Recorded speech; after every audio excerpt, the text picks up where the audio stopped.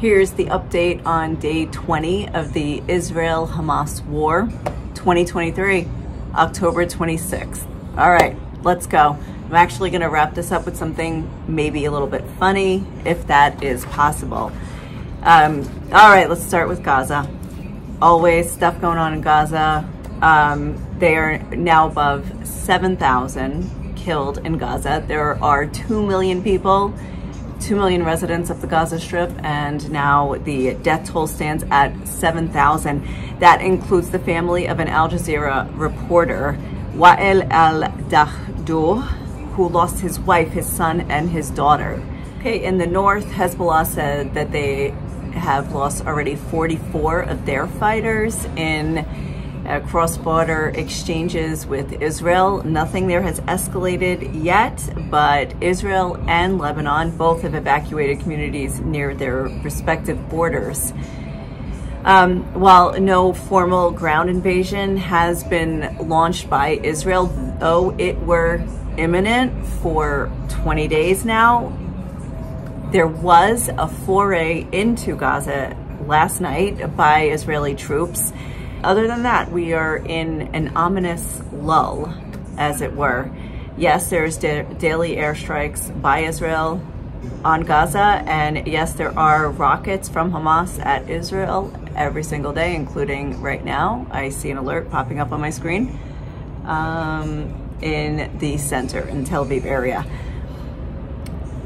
Okay, so we still have in Israel 300,000 plus reserve troops all called up and waiting.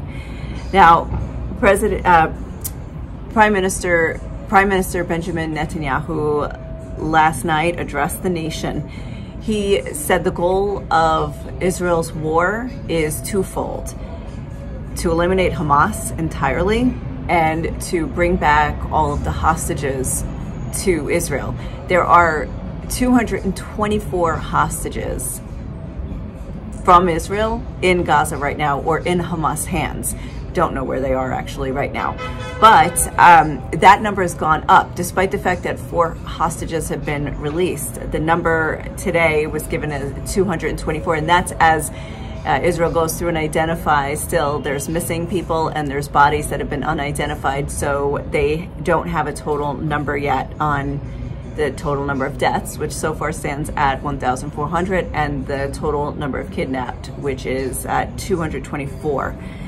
So Netanyahu said the army is preparing for a ground invasion, but he did not elaborate. He said, when we go into Gaza, in the continuation of the fighting, we will exact the full price from the murderers, those who perpetrated Hamas-ISIS horrors. I again call on the non-combatant population in Gaza, evacuate the southern strip. Now, according to the Israeli army, Hamas is preventing residents from evacuating the north. The army released what it says is audio of a call placed by an Israeli officer to a Palestinian who said Hamas is using roadblocks and is even shooting at people to force them to go back. Also, the Israeli military is trying to reach citizens of Gaza and offer protection and compensation in exchange for information on hostages. This is what the IDF said yesterday. Now, for anybody who has been in the Middle East long enough, we know that that is a big ask from the Israeli army. Any Palestinian, anyone found to be collaborating with Israel is subject to an instant death sentence. But with the nonstop Israeli bombing of Gaza, some people might look at that as a good idea. Only time will tell. Today, I joined a press briefing with Hadass Calderon.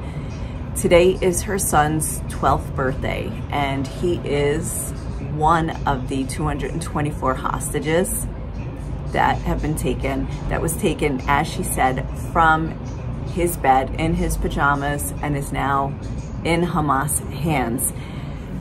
He is also with his sister, Sahar, 16-year-old, who's believed to also be there, and their father. Hadass talked about her niece and her mother, both who were assumed kidnapped, but their bodies were found 2 weeks later.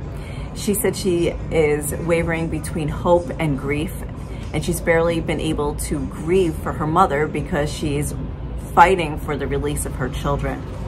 So, and another big deal in the last couple of days is this huge brouhaha between Israel and the United Nations Secretary General, Antonio Guterres, who appeared to justify the Hamas massacres when he said that they did not happen in a vacuum.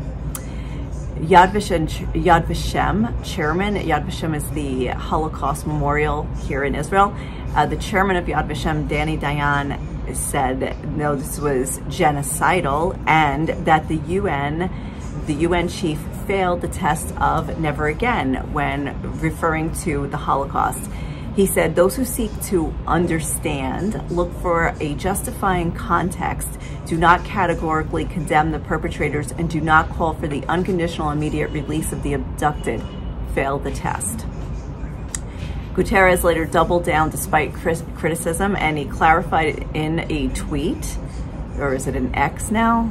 He posted on Twitter, or on social media. The grievances of the Palestinian people cannot justify the horrific acts by Hamas. Those horrendous attacks cannot justify the collective punishment of the Palestinian people. So now, wider picture of the region, the U.S. is sending backup to the Middle East, and they're sending a fleet that has, I'm going to read this, Terminal High Altitude Area Defense, THAAD, which is a system that intercepts ballistic missiles during their final phase of flight. Now, I've got a video about who are the Houthis. It's a rebel group based in Yemen. And last week, they were believed to have launched a missile at Israel, long-range missile that would have crossed all the way over the Red Sea into southern Israel, but it was shot down by an American force in the Red Sea. So anyway, it's, you know, not for nothing that the U.S. is sending more such military to the region, like including in the Mediterranean Sea and in the Red Sea. So now, I did say I was going to end on something funny. So interestingly enough, despite this near 3 weeks now of a national mourning and grieving and here, and of course the situation is not much better among the Palestinians, Israel's premier comedy show called Eretz Nehederet, which means it's a wonderful country, or what a wonderful country, I don't know the exact, how they would translate it exactly. They actually had a show last night for the first time in a long time. Now, I was surprised and I wondered, wow, how are they going to be funny in a situation like this? I mean, we're subject to the news 24/7 stories on the local news here of survivors, of people who lost loved ones or their loved ones are kidnapped or missing. And it's just story after story. I mean, depression, horrible, horrific stories to hear. And yet they want to go and put on their comedy show. And I was like, how are they going to pull this off? So I have to say, they may have done a really good job actually pulling it off very tastefully. Their first, I'll just tell you about the first scene in which the, well, actually, let me back it up. Now, in Israel, leading up to this, what had been happening every single week were protests against the government's proposed judicial reform. So it was these massive protests. It just totally polarized the country. Either you were 1,000% for it or 1,000% against it. And there were protests every single week for the last 40 weeks. So Israel was very divided along ideological lines, religious lines. And even during these protests, people had threatened to reserve soldiers, pilots who would be called up for the Air Force. They said, we're going to strike. We will not, report to duty to show their opposition to this judicial reform.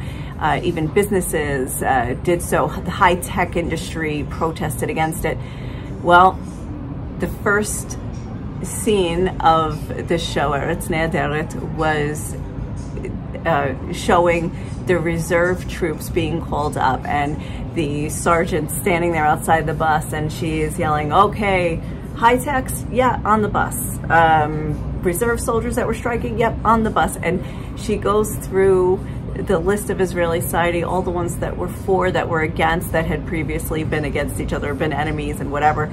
And she just threw them all on the bus, and they all went together. And it was funny, but it also showed that how the country has come together during this time. So very tastefully done. Way to laugh at yourselves, but also look truthfully at the situation. Whereas 3 weeks ago, there was a lot of division. Now the country has become very united. Now, I want to clarify, I am not speaking for this, or for that, or against this or against that. I'm just telling you what I'm seeing and what I'm picking up in the news and in the media. So this was an interesting look at the culture of the people, how they think, and what's going on. So I thought it was an interesting tidbit to pass along. So thank you for tuning in, and hit the subscribe button if you want to get more posts like this as I upload videos about the situation on the ground here in Jerusalem.